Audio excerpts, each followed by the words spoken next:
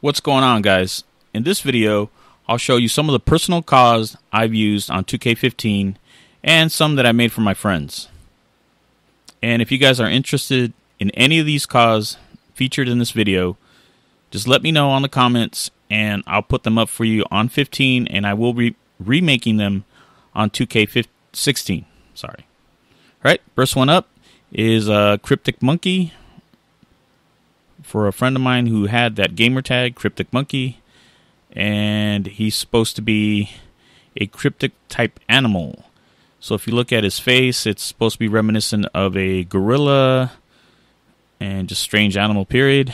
And if you look on the tights, you'll see a face, a gorilla face with a question mark, and I think it looks a lot like Mojo Jojo. In fact, I might have been looking at Mojo Jojo to make him. Didn't start off that way, but ended up that way. Anyways, his name is Cryptic Monkey, and as you seen, the first attire was green, white, and black. This one is red, white, and black. Really like this character. I don't know about this character getting up online. I have to go ahead and ask Cryptic if it's okay with him for me to put him up. If you guys ask for him, I'll ask him. Alright, this is Jinx the cat.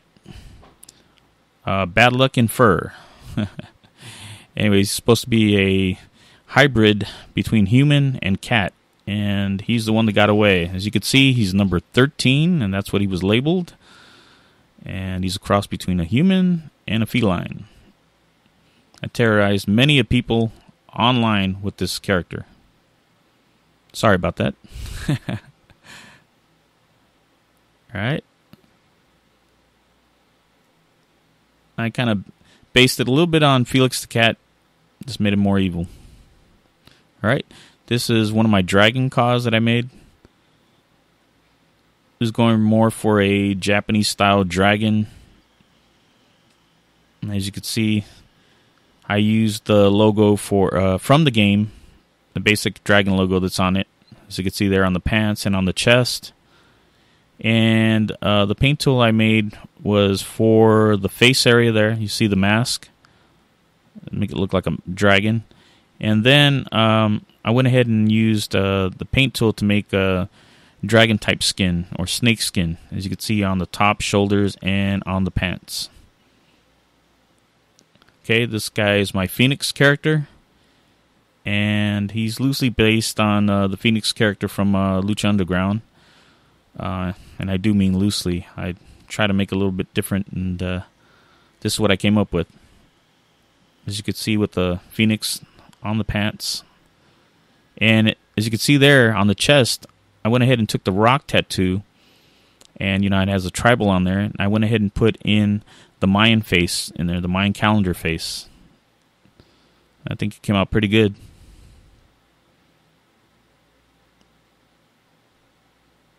And again, the mask, the same thing. Paint tool for it. And here is Puma Kid. And he is also loosely based on the Lucha Underground Prince Puma. As you can see, Puma Kid sporting some shorts, yellow and black. Now, I think that the face mask that I made here, the paint tool, is roughly what they should have done on Lucha Underground. I don't really get Prince Puma's mask on Lucha Underground, but I guess that's just me being picky. But definitely, if he wore something like this, he'd look more menacing and fierce. And this is second attire. I have quite a few attires, but I just picked some of my favorites. As you can see, the logo of the Puma clawing out, trying to claw out of the design. Right there, right on the pants. And of course, I've used different pants for it. Kind of Rey Mysterio type look.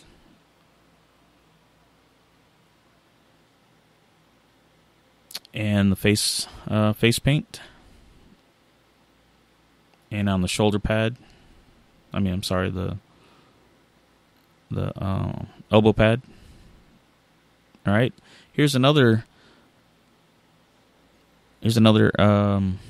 attire for him, and it's the purple and black attire. And as you can see, it's more of a panther. So that's what I was going for. But, it still kind of fits it. Puma, panther a little bit, I really like how that one came out. Looks like it's crawling right out of the shadows. It's coming at you. And once again, same paint tool for the face mask. Just recolored it. I think it came out really, really good.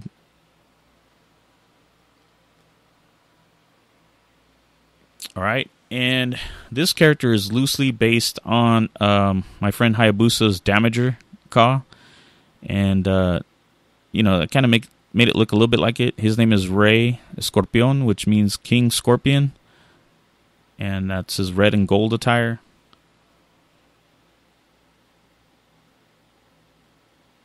I've used this quite a few times, and I put different move sets on him, high flying, and sometimes I put power moves on him, so it kind of fixes them up pretty good.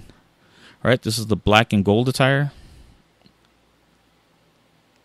You see the Scorpion logo. I did that one. That's a paint tool. Face paint was also a paint tool.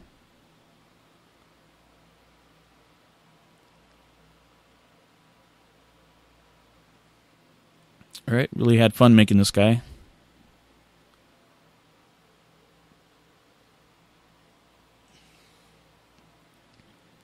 I usually don't put him up. Oh, here's my Bandito Caw.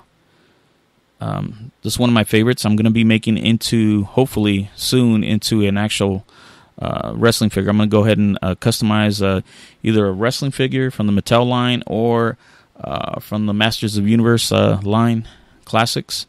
Might be making him in an actual action figure form. Now that was the Pancho Villa attire, and this is, I believe, the girl attire on the back. And it's a very interesting character.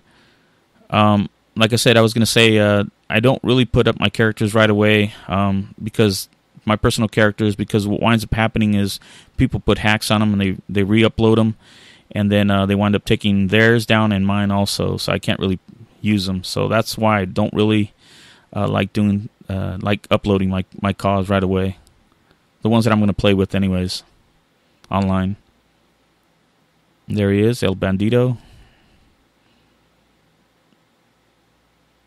And here is my friend Hayabusa's Damager Caw. I don't know if you guys know anything about it, but in 2011, Mattel and what was it? THQ at the time got together and made a contest, and they were going to people were submitting their Caws, and they were going to be made into an actual action figure. And a guy submitted this character, but it really wasn't his. He took it from my friend Hayabusa, and there was a big controversy, and my friend Hayabusa did not get his figure. It was pretty messed up. Anyways, here is one of my friends online, White Maniac, Trey. His name is Trey, and I just decided it would be funny to put him at the end of the video. That is his face. I did a face sculpt of him in the game. I morphed his face, so that's actually what he looks like. All right, we reached the end of the video. I thank you very much for watching. Please rate, comment, and subscribe. And also follow me on Twitter at KingWCC. Until the next time.